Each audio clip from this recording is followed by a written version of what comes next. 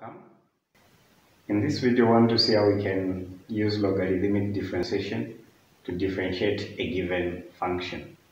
So we have two questions, A and B, and the question is, use logarithmic differentiation to find the derivative of the function, that one in A and that one in B. So sometimes it is very expensive to use product rule, to use chain rule, to use quotient rule, and other rules that we've discussed. So logarithmic differentiation tries to simplify our working. Now, if you have to understand logarithmic differentiation, let me review the rules of logarithms or the laws of logarithms so that you are not left behind when we start using them. So we have basically three laws that we are going to use. Okay. Now, normally when you are using logarithmic differentiation, we use what we call Neperian logarithm or natural logarithms or logarithms in base E.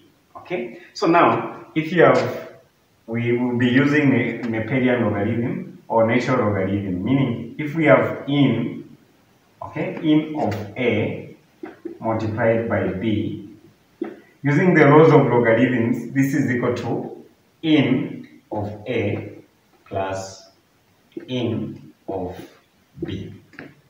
The other law that we are going to use is this one, law number 2. If we have in of A over B, this is equal to in of A minus in of B. The third law that we are going to use when we are using logarithmic differentiation, in of A to the power n, this will be equal to n multiplied by natural logarithm of A. So these are the three rules that we are going to use when we are using logarithmic differentiation. So I'll come to my first question here. We have y is equal to that one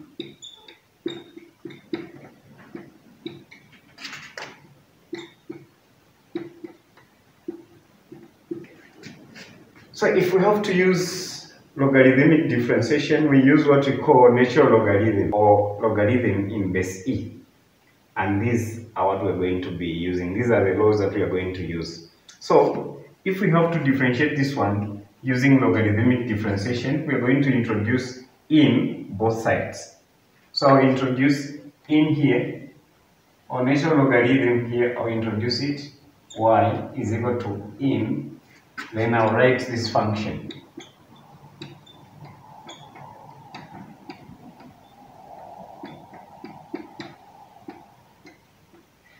Okay, now I'm going to expand this using the rules. So if we are multiplying, if we have in A multiplied by B, like we are multiplying, it can be multiplication of A, B, and C, we are going to use this. So it will be in of this plus in of that plus in of that. So I'm going to use the first law of logarithms to expand that. So this will be in y is equal to in x minus 1 squared plus, remember it should be plus here, in x plus 1, 3 plus in x plus 3 to the power 4. So once I do that, I need now to use law number 3 so that this one here can come this side. So that the powers will come here, and this will come here, and this will come here. Okay, so that is what I'm going to do in the next step. Okay, so we are here. The next thing that we are going to do is to use rule number 3 so that we can bring these powers down there. So this will be in y is equal to, this will come here using rule number 3, in x minus 1 plus this power will come here using rule number 3, in x plus 1, and this 4 will come here from power 3, from rule number 3. So here, this 4 will come here. So we're going to have 4 in x plus 3. The next thing that we are going to do now is to differentiate. Now we have to differentiate with respect to x both sides. Okay, so I'm going to differentiate here. We know that if I have in xy is equal to this, dy over dx is equal to 1 over x. Okay, again I'll differentiate this x, which will be multiplied by 1 using chain rule. So this is what we are going to use. Okay, this is what we are going to use. So I'm going to use this concept to differentiate this. Now I have to differentiate both sides. So I'll differentiate here. In y, this will be 1 over y. But using implicit differentiation, whenever we differentiate y, we have to put dy over dx. We have to attach dy over dx. So this is equal to, this will be 2. Then when I differentiate this one, it will be 1 over this. So this will be like that. Again, I have to differentiate here using chain rule. This will be multiplied by 1. Then plus, this will be 3 over this, x plus 1. Then multiplied by 1, plus 4 over x plus 3. Then this whole thing multiplied by 1. So what we are going to have is 1 over y dy over dx is equal to 2 over x minus 1 plus 3 x plus 1 plus 4 over x plus 3. Now we are looking for dy over dx and not this, so we have to eliminate this one, y. So I'll multiply with the multiplicative inverse of 1 over y, which will be y. So I'll multiply with y both sides. Multiply with y here. So this will simplify. I'm going to have dy over dx is equal to 2 x minus 1 plus 3 x plus 1 plus 4 x plus 3, then multiplied by y. Now at this point, I know the value for y.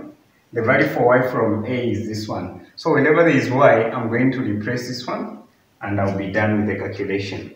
So at this point now, I have to replace the value for y whenever there is y.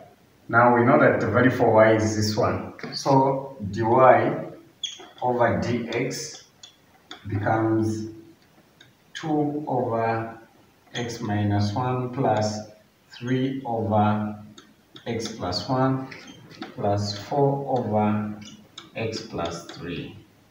Then the value for y is this one, so I'm going to replace it there.